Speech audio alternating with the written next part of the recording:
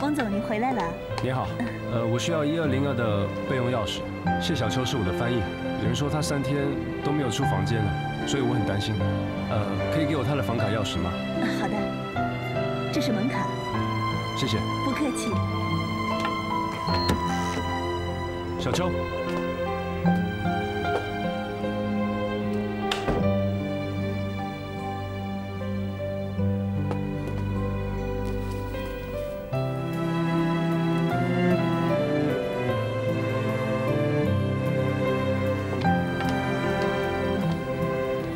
请问你认识谢小秋谢小姐吗？她是我们GMF 公司的女翻译。你们公司有3个女的，2个高个的，1个矮个的。你问的是哪个？矮个的，扎马尾那个？对。有好几天没见了，以前常看到她出来跑步，这几天没见过。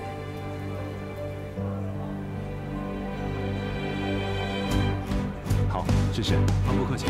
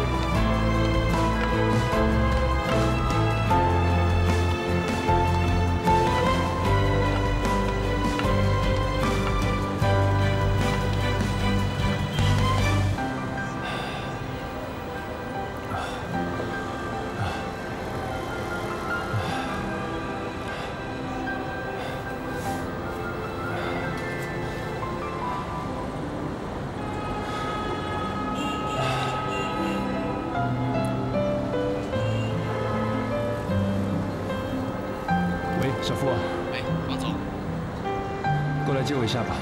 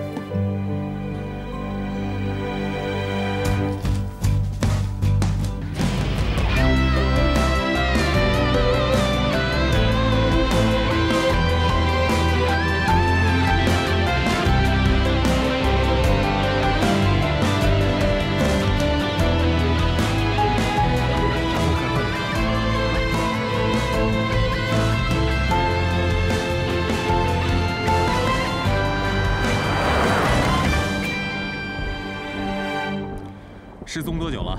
我已经找了4个小时了。4个小时啊？这样，因为他是成年人，要失踪24个小时才能给你备案。不，他把自己关在宾馆的房间里面，已经3天3夜没有出来了。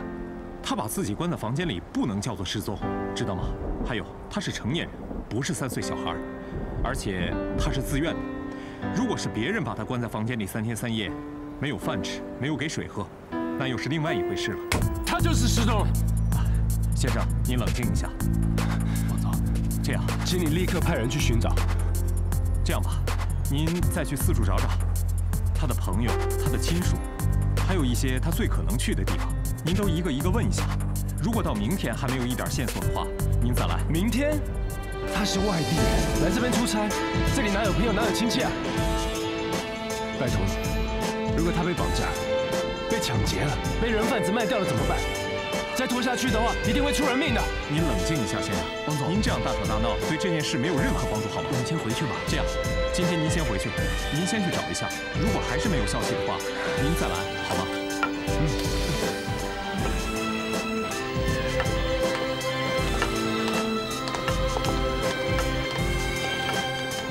王总，小心！我说了，我可以的。王总，那个安妮是不是回上海了？她曾经说过，她弟弟会来找她的。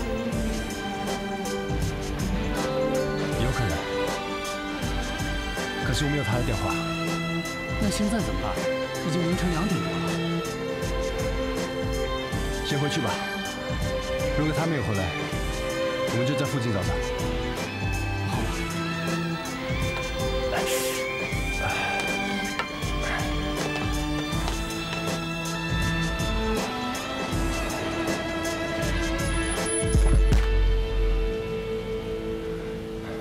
谢谢啊。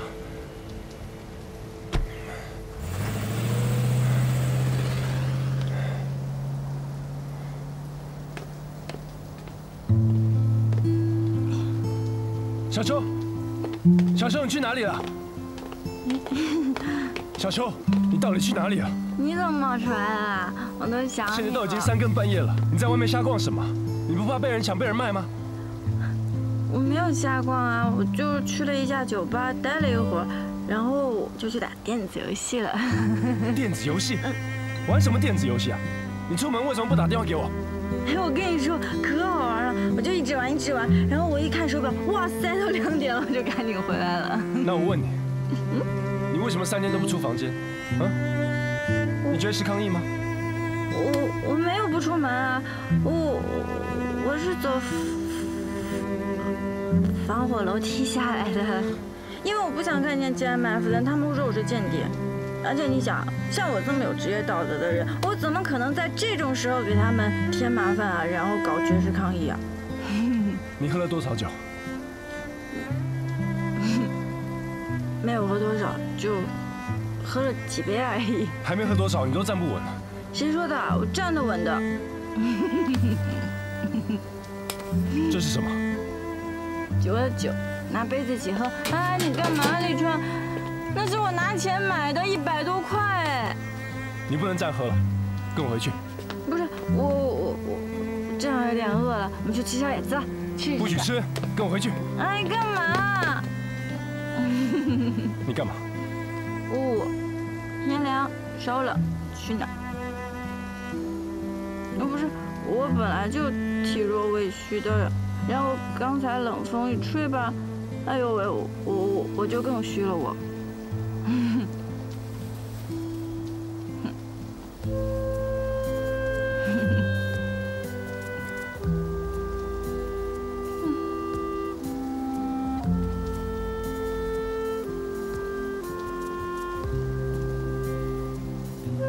以后晚上这么晚，9点以后不能出门，听见了？知道了啦。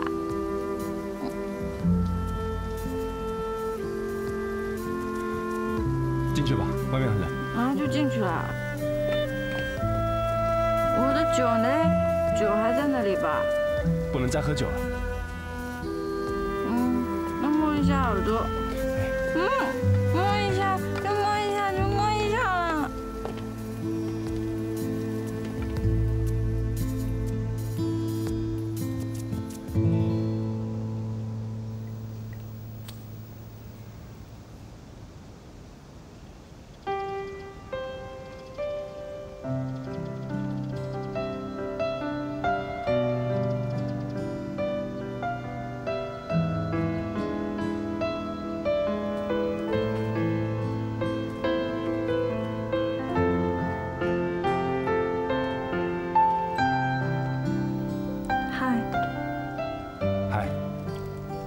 你找我？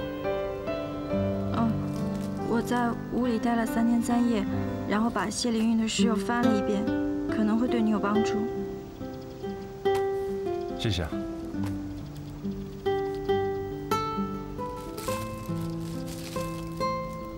到了这。空瓶子，我在找回收桶。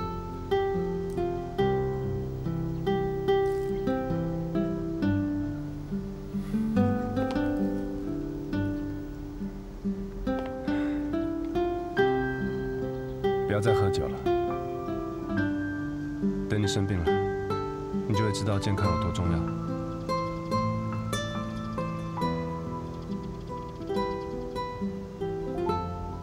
我的审查期什么时候结束啊？麻烦是你自己找的，慢慢的候着吧。